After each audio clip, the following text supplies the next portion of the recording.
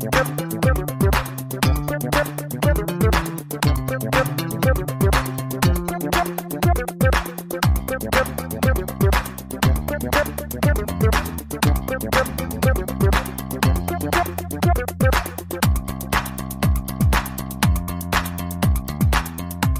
everyone. Welcome to the OSMcast. This is John. We're bringing you an awesome interview here, and we're recording this just after Thanksgiving. We'll be bringing this to you hopefully sometime within the holiday season. Maybe not. I don't know. I'm not in charge of that. Today's interview is going to be really special for me, and I hope for everyone else as well. Today's guest is not just someone who's very accomplished, multi-talented, and someone whose work I've been a fan of for a very long time. It's also someone that through the years has become very important and special to me personally. So I'm really excited to bring this person to you and let you get to know them as well. But Kira Vincent-Davis, Kira, thank you so much for joining. Thank you. We just saw you had, I usually ask us, like what have they been working on, but you just had an announcement recently, if I remember correctly, right? With Sentai. Yes. For Love Flops.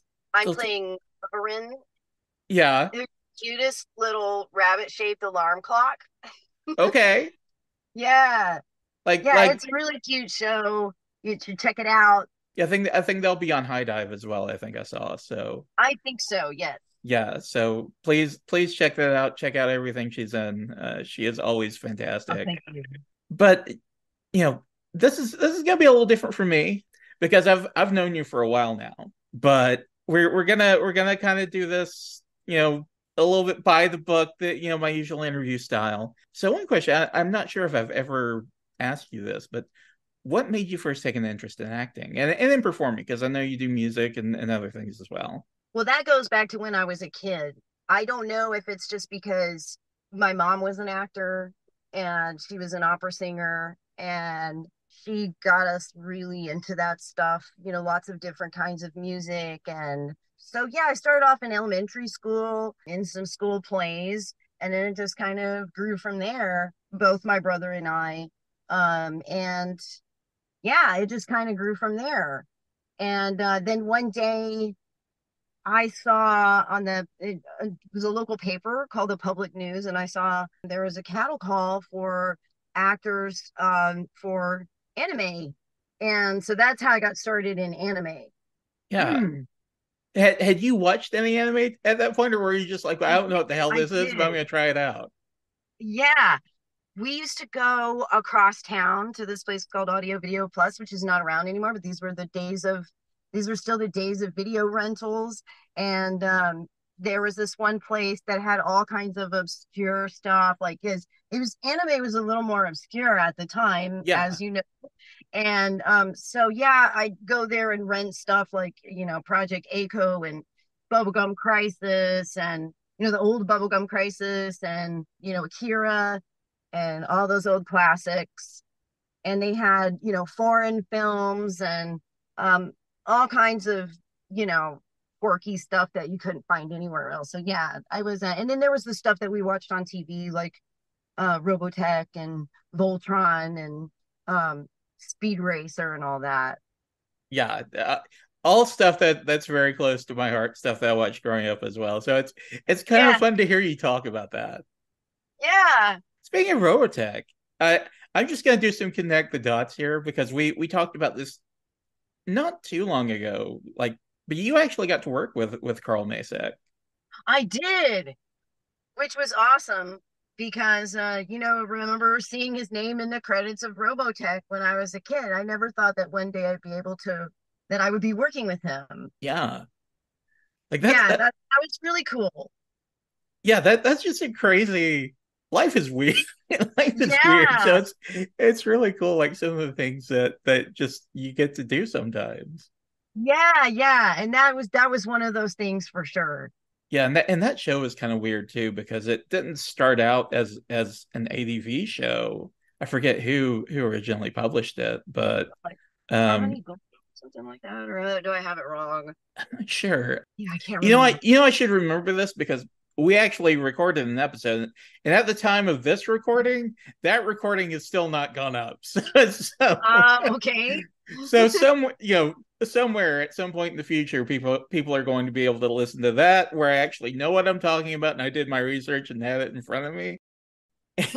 and then go on and listen to this as well. So Oh, Crying Freeman was a wild show. oh yeah, Crying Freeman. Yeah, there was that one, and that was Carl Masick directing that too. And then what else was it? So we also worked on Aura Battler Dunbine, Yes. and yeah, and I played Chamfowl, the little fairy, and yeah, that was cool. I don't know if because you're in the booth, you're just recording your scenes, right? You're just doing your line. But if you ever have the chance, Kira, because you're a big music fan, big musician, but the theme song for Battler Dunbine is a fucking banger. It's a banger for an anime theme. It's got I like have to it listen starts out with again. like this big bass solo, and then the trumpets come in, and it's fucking great. Oh, that's awesome. I'm gonna have to Yeah, listen again. It's been so many years since I heard it. You yeah, know like what's another good one is the intro to Super Gals, the show Super Gals. They had the coolest opening theme ever. also, and I promised myself I was going to bring this show up sometime during the interview, and this is my spot. I'm going to take my shot. Najica, Najica had a Oh great yes, fucking intro. Najica. It's so much fun. I loved working on that. um, It's like, she's like a female James Bond, and with panties everywhere. yes, yes, it was such a And weird show. It was a it's good weird show but though. cool. We had such a blast working on that with Monica as Leela, the Yes, human. you had just like here's the thing. Like I think one thing that goes unappreciated about you is like you've had so many different. I want to articulate this properly. When I say that you have a lot of voices, I'm not talking about like you're putting on a goof. Like you had like your boy character, your Osaka from Azumanga Daioh kind of country character. Mhm. But Najiko was like her own thing. I don't think I've ever heard you do a voice like that before or since. It was a little different. Well, you know, sometimes what it takes is someone being open-minded enough to kind of give you that shot Yeah, because I think actually David Williams, who directed it, he even told me afterwards that, he was surprised by that. And I think he auditioned everyone, and it just, I don't know, you just see the character and the voice comes out, just seemed like what fit. And yeah, I had never done anything like that before. It was super cool. Um, a lot of times you end up getting kind of typecast. You yeah, have some of the same, like when you have the same group of directors, sometimes they kind of start thinking of you as you're going to be this character. You know what I mean? You're going to be this yeah, type of character. I mean, it's a little bit lazy, but but yeah, and I'm not complaining because I get some great characters, but then it's like, this one's wildly different and it just worked out. yeah. Yep. Yeah. And I guess you're right. Yeah, I haven't really played a character like that since then. And I've always felt like, man, we need to go back to that because that was I know. I mean, but has there been another character like that? I So, mean, not in the last 20 years. I don't know if we yeah, can right? like can we even do that now? Can we do Najika in 2023? I know. Well, yeah, I don't know. Yeah. I don't know. uh, But I also love spy stuff. Like, especially recently, I've got into to watching things about spies, espionage, and stuff. So that and mysteries. So yeah, it make Najika season 2, you cowards. I know it would be so cool. But I'd sign up for it. I'd be there. Take my I mean, money. but somehow I doubt that it'll happen. Yeah, hell well. Glad you appreciate it. Yeah, absolutely. Absolutely. I am the world's number one Najika fan, and that's Oh, that's that's awesome. That's great to hear. like well, me and my best friend growing up, um, we used to just have lots of fun showing that to our friends. Like we just be at a party. Like there'd be a party at our house, and we'd look at each other and be like, "Hey, let's put on Najica," and we just play a game. We'd put on the first episode, and we tell everybody, Panty shots. "Yeah, just pick out a pixel on the screen and see how long you can go without panties showing up on your pixel on the screen." And it's like in the first 5 minutes, everybody gets wiped out. It's a real short game, but it's a Yeah, lot I of was gonna fun. say probably won't last very long on that game. No, you just everybody gets nailed in 5 minutes. It's A fantastic. lot of panty shots. Yes, a lot. Yes, and the set came with a free pair of panties, Yeah, it a did. free pair of white cotton panties that said Najica on them. Yes, And I remember I put them on my head and I took a picture with them a long time ago. I don't know what happened to that picture, but as you do when you get a nice new pair of panties in a box set. yeah, as I would, as any rational person would. Right, exactly. Well, I want to switch gears a little bit. Who would you say has had the biggest impact on your career? Oh, wow. Who has had the biggest impact on my career? You mean like in the business? It could be that, or it could be someone that's been supportive of you. Just like someone that you feel like really made a difference and helped you. Oh boy, I have to say that John Swayze is an excellent mentor, and has been a great mentor and friend to me for a long time now. So, I mean, it's really hard to pick one person. There's been a lot of great people, but I think he is very helpful, especially new actors. And even if you've been around a while, he's a great mentor. He mentors a lot of people, can give you advice and things like that. So yeah, and then I always have to be grateful to Matt Greenfield because he's the first person that ever gave me a job in anime.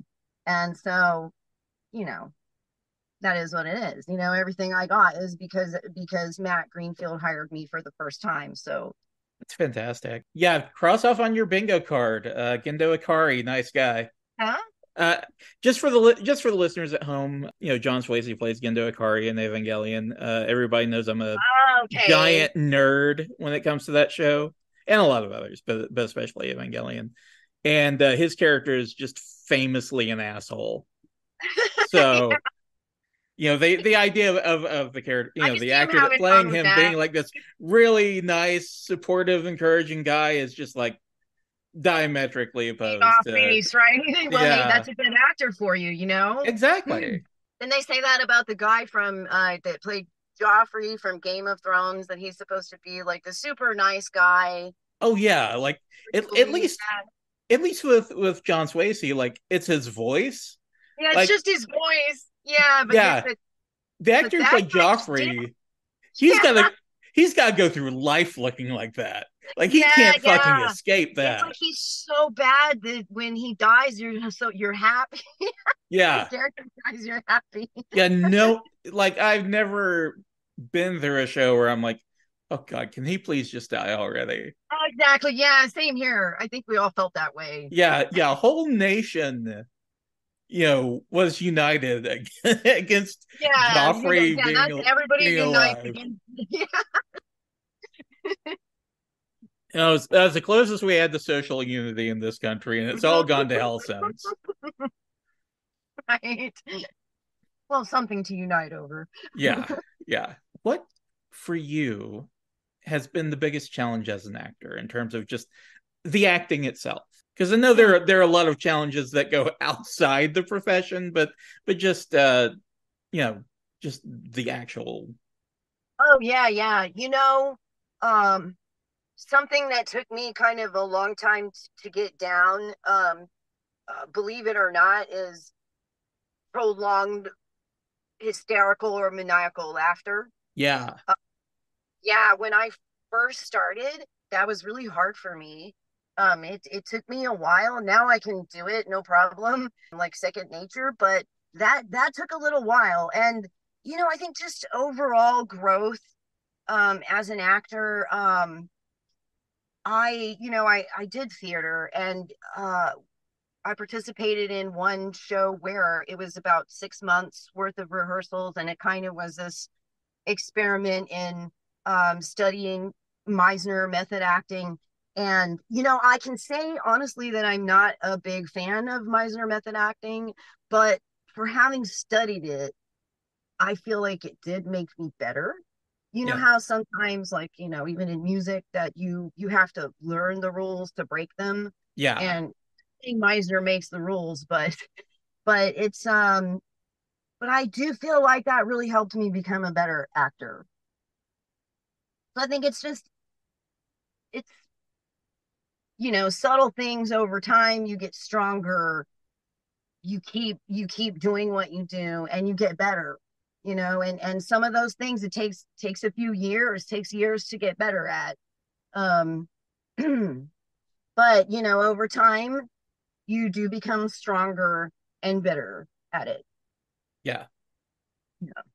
Yeah. And I've definitely No, I know some heard people I've like, definitely heard like some of the evil maniacal laughter and some of the things that you've done. Akame Got Kill immediately comes to mind because I remember the first time I saw that show and I was like, oh my god, how did she like not die recording some of those lines? which Because one you're was it? Akame Got Kill. Um, Oh, yes. yeah. Um, Yeah, I love Sarah too. Okay, I know she's horrible. I know she's a complete bitch, but I love her. She was so much fun to play. And I remember just this one, like, there was a scene where I think it's right after well, I don't want to give away spoilers, but that something happens, and she goes from this maniacal fit of laughter into this kind of crying. It's kind of like hysterical crying combined with hysterical laughter, and I just loved that. That was, it's so cool. And I honestly think at the beginning of my career I wouldn't have been able to pull off something like that, you know um just so crazy. And I told you about the laughter and everything, yeah. but yeah, she was really great. Yeah, A lot. like yeah, I think that really does though demonstrate just like the work that you put into your craft. Oh yeah. Yeah, I mean, and it takes a lot of practice, just a lot of repetition, a lot of doing it over and over again, you know, built up my lung power. Yeah. So, yeah, so it's not a problem now. And it's one of my favorite things to do. It you know, I'm just thinking like there's got to be social situations where that's handy, right? You just you're like, you know what? I'm out of here. Let me break out the maniacal laughter. Everybody will just think I'm crazy. And they won't want anything to do with me. I should try that next time I'm at the gym and I want a piece of equipment, Yeah, just start exactly. Just laughing stare them. maniacally. Yeah, just stare them dead in the eye, Right. dead ass in the eye, and start doing some evil maniacal laughter, and see how long it takes them to get the hell out of there. Yeah.